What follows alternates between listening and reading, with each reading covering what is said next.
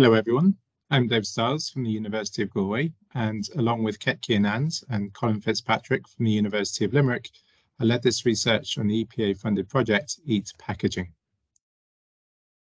In the project, we evaluated possible solutions to the waste management, resource depletion and littering problems posed by society's huge and growing dependence on disposable packaging. And we chose to focus in on single-use disposable coffee cups as an example. The results of our analysis support the current policy focus on minimizing the use of single-use cups, whether they're edible cups or not.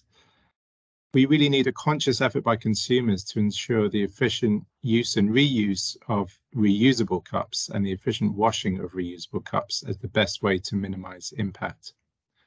Edible cups do offer a niche sustainability solution in some situations, but they do face regulatory uncertainties that will require stakeholder consultation to clarify.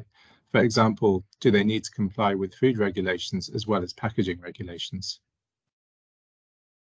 In terms of our approach, one unique aspect was the combination of rigorous life cycle assessment to calculate environmental footprints with prospective scenario analysis so that we could consider the use of different cup types in different kinds of environments or different kinds of value chains, with different waste management, with different energy generation options, because these can be very important for the overall impact over a single cup use.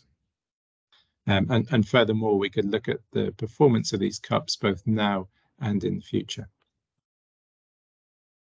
In terms of overall recommendations, we would recommend the maximum deployment and maximizing the number of uses of reusable cups, and trying to minimize hot water use in the washing of these cups by simple cold water rinsing and periodic dishwasher washing in order to minimize the environmental footprint of coffee cup use.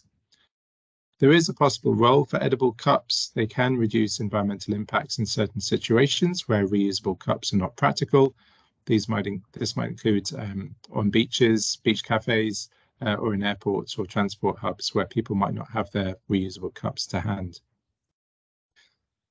It's important that when designing edible cups, they're designed to be tasty as well as holding the coffee effectively so that people are more likely to eat them.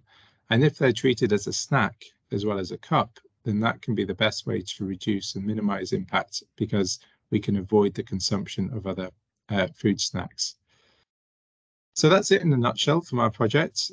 If you'd like to find out more, please do visit the website or look at the EPA reports or the scientific publication that we soon hope to have from the project.